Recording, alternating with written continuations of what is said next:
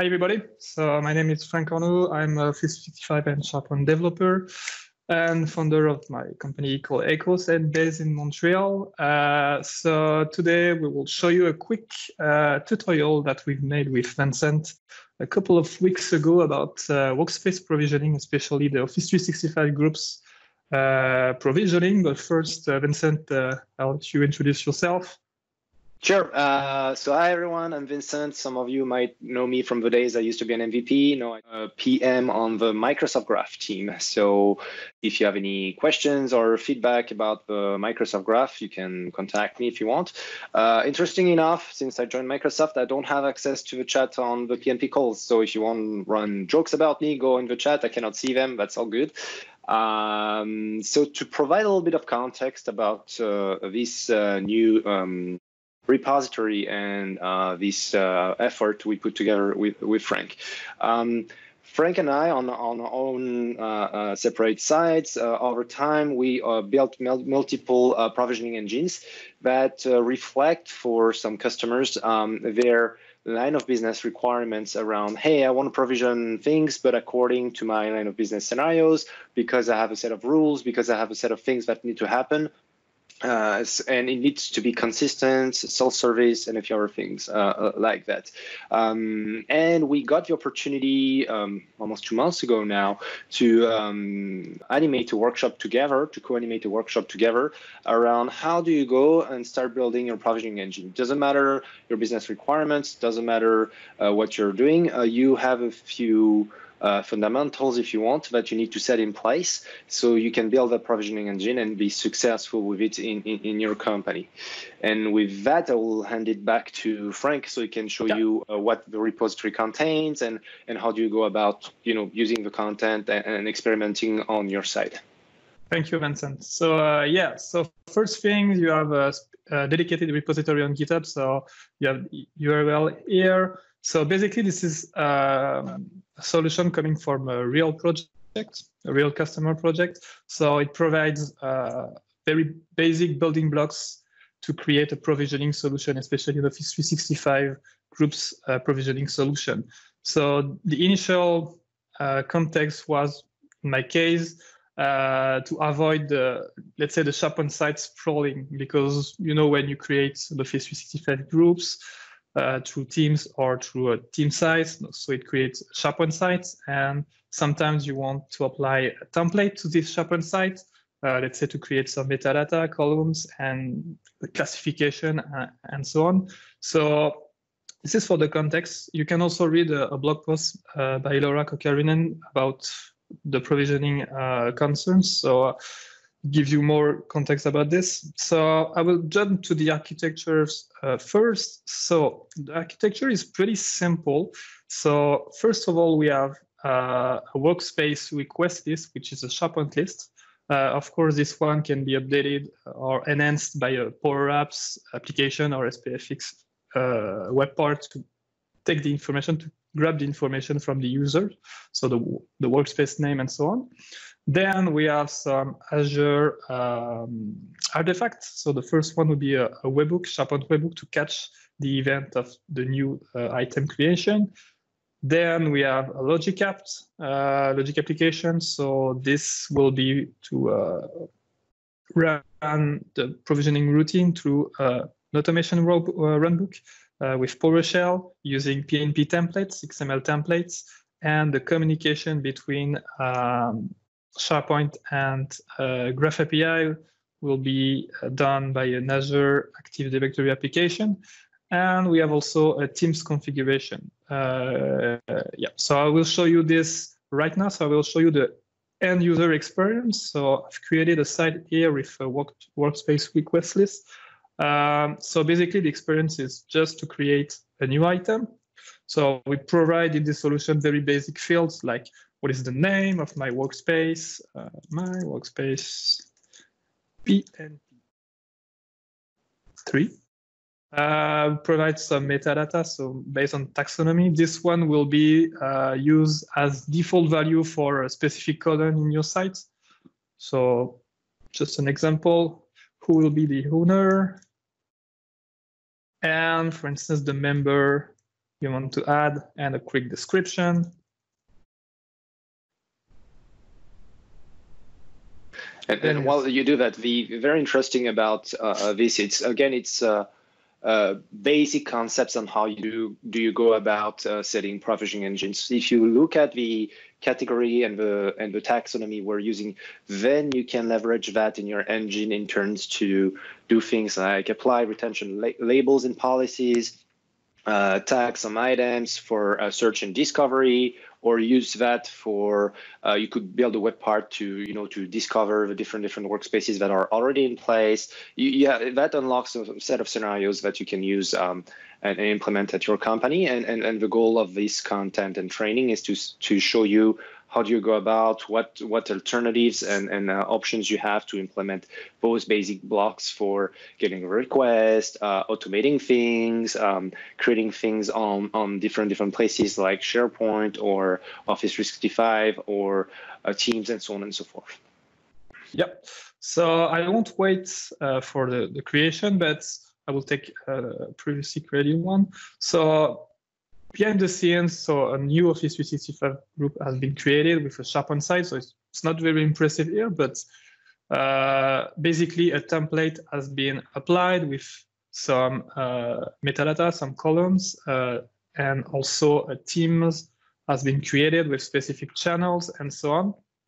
So I will go to the technical part of this thing. So first of all, you will have to create a new Azure Ready application. So if I go to my Azure tenant, so I created a new Azure Ready application with specific permissions. So make sure you use the same Azure tenant as your Office 365 tenant. So you will need graph permission and SharePoint permission configured with application permission and not delegated permission. So these are the minimum permission that you will need to set up to get it work. So next, it will be the creation of the Azure artifact, like I showed in the application architecture.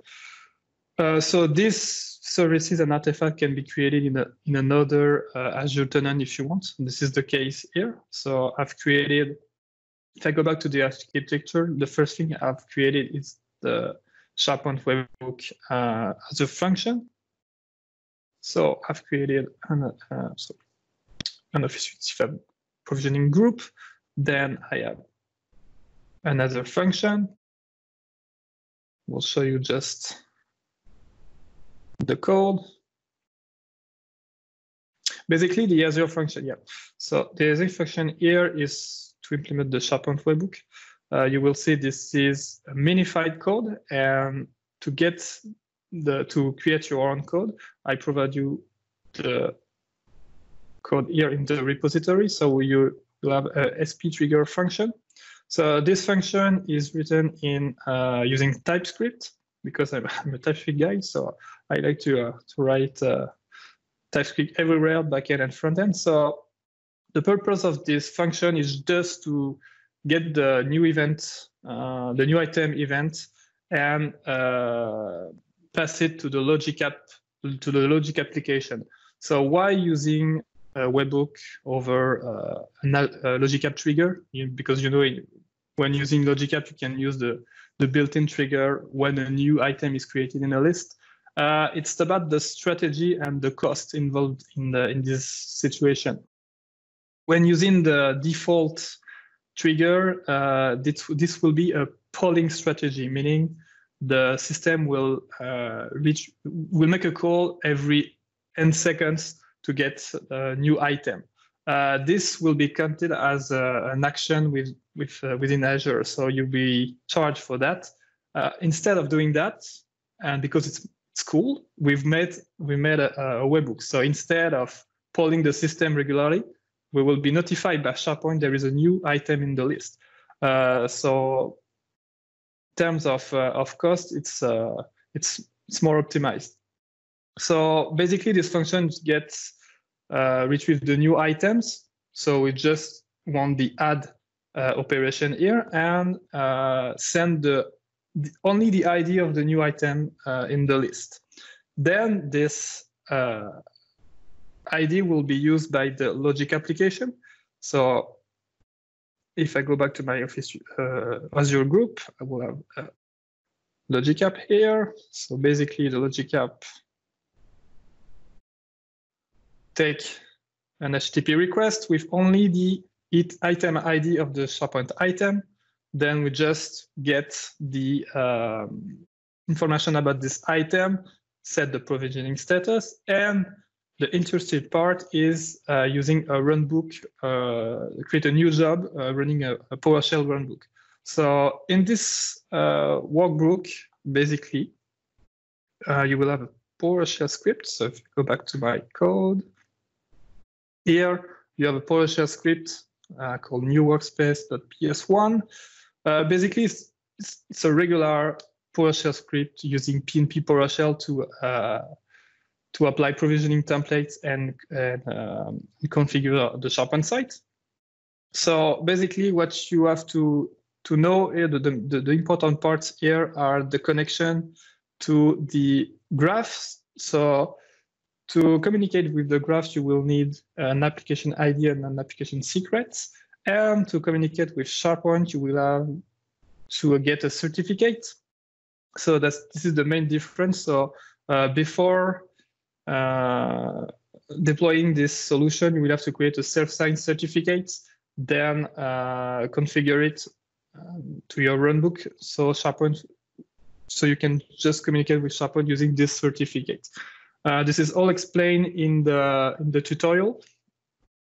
So the communication will be with the certificate. So basically, we create a new unified group here. So it will create a new Office 365 group. And an interesting thing here is because this script is run as the application identity, the Office 365 group owners will be the application, the Azure AD application. So that's not what we want here. So what we need to do is to set the owner manually after the creation.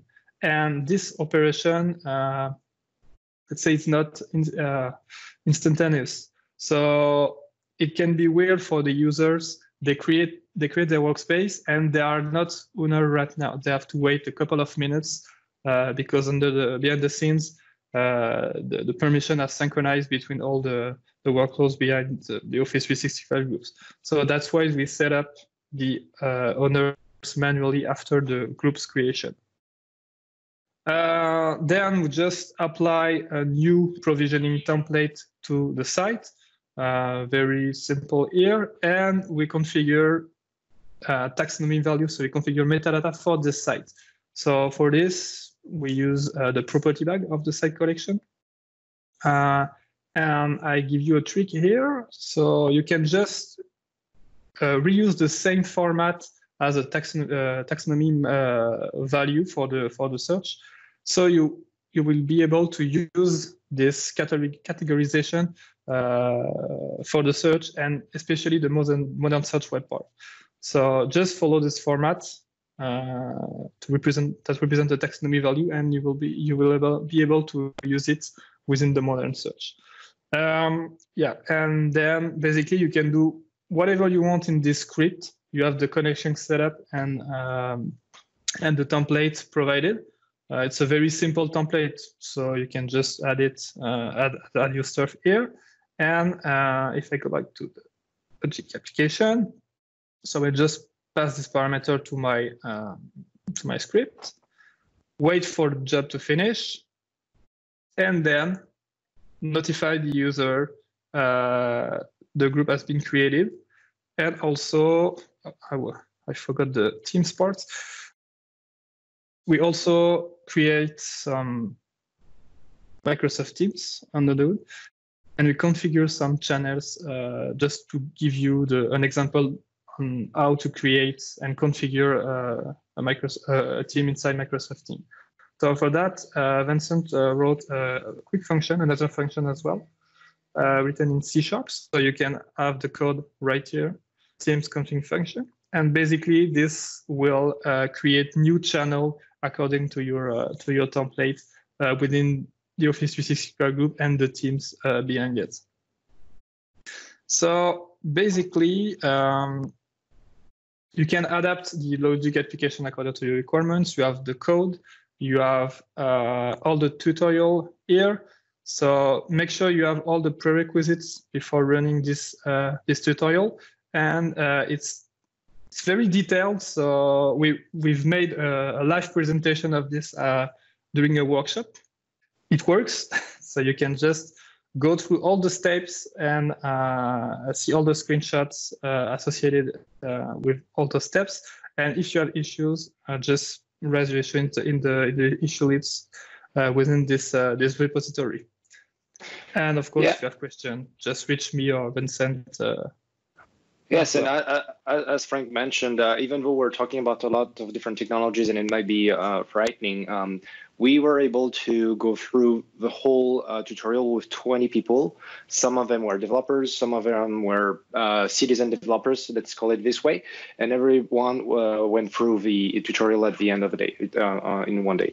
Even if you're not super interested about provisioning, it's a very good way to get exposure to .NET Core, TypeScript development, Azure Functions, Azure Logic Apps, and a lot of other technologies like the Microsoft Graph and PnP PowerShell and PnP Provisioning. It's kind of a mashup of a lot of technologies you will see, and it's very interesting for you to ramp up on all those different technologies at once if you go through the steps. The steps are very detailed, and if you see things that don't make sense or so on, again, issues, pull requests, even if you feel like offering a pull request to fix the content. And yeah, everything is here on the repo for you to follow. Yeah. Excellent.